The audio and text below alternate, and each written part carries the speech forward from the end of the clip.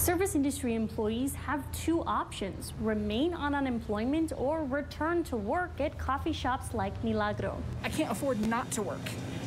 You can't afford not to work? I can't afford not to work. I only work part-time. My body doesn't allow me to work full-time.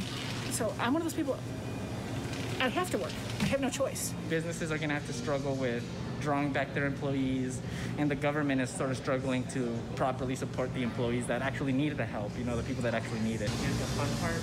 At Milagro Coffee y Espresso, the customers are lining up and the baristas are jotting down their orders. But not every coffee shop can hire back employees. New Mexico's unemployment rate is still historically high, 8.3% in March. It's really turned things upside down. Across town, workers at the corner deli are cramming into every corner of the kitchen.